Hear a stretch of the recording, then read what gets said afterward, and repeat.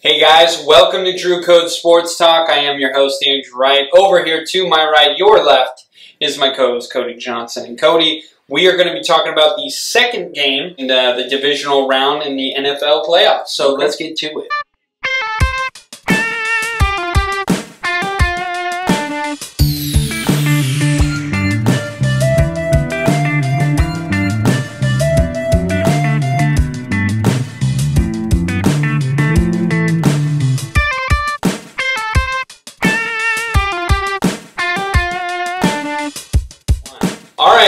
Cody, we have the Dallas Cowgirls at the Los Angeles Lambs. I'm sorry, Cowboys and the Rams. Who wins and why? This is a tough one. So they both have some pretty good defenses. The Rams defense hasn't really lived up to the hype, I would say. I would say in the back half of the season, they've kind of fallen a little off. Understatement. Yeah, the Cowboys, though, at a surprise, have really come out of nowhere. I think they were like third or almost last in their division at one point, and not even talking about playoffs. And now they just kind of fell asleep and wound up here. And, you know, give credit to their defense because it definitely wasn't, let's say, their offense. They weren't putting up Ram-style points. But this is a tough call. I think if I had to call it, I would probably say that the Cowboys will probably win this. And again, we're going to focus on the same theme as the last game we talked about, Colts and Chiefs, and say defense. So the interior defense of the Cowboys is no joke. They're the ones that also penetrated and got a hold of the Saints. They stopped the Eagles.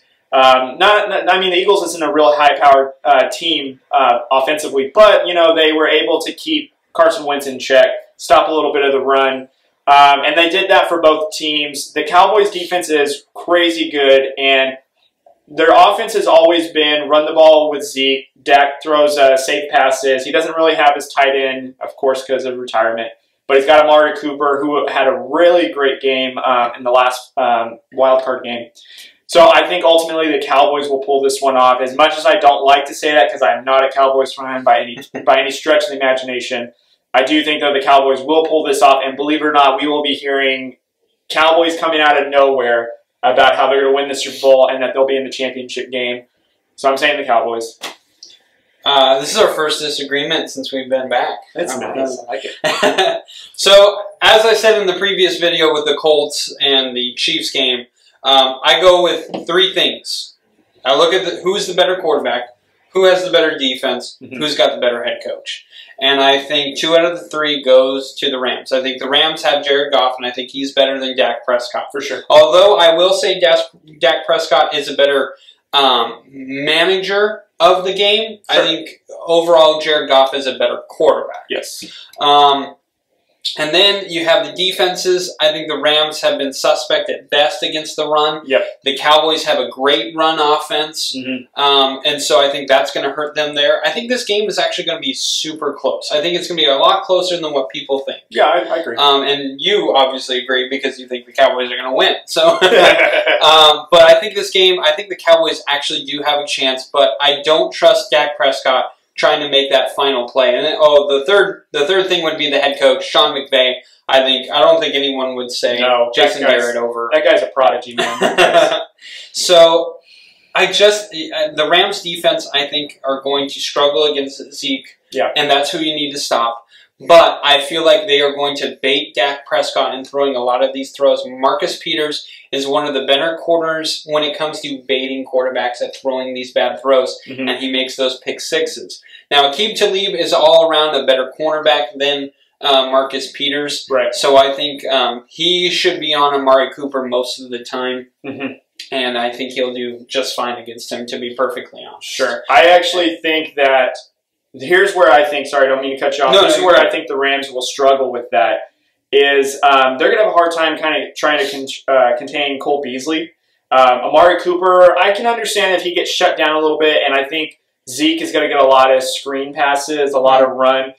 You know, it's a team that has Ndamukong Suh, and they've got Aaron Donald, and I think they've got Dante Flower, if that's his name from the Jags. Fowler. So anyways, you've got a great interior defense that can't stop the run, which is odd. But also, too, though, the Rams' pass defense hasn't been that great.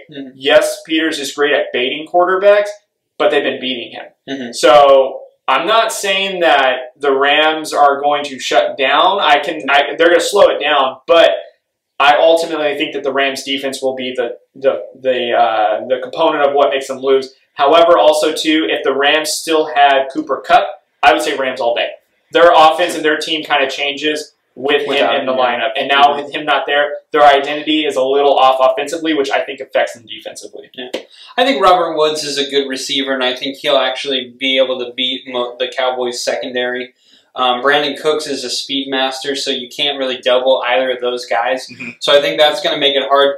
To your point, though, with Cooper Kupp, it would be even easier for that team. But I do like Jared Goff in this situation. But mainly, Todd Gurley is such a beast, and he got rest. Yeah. And we saw what happened when Zeke got rest.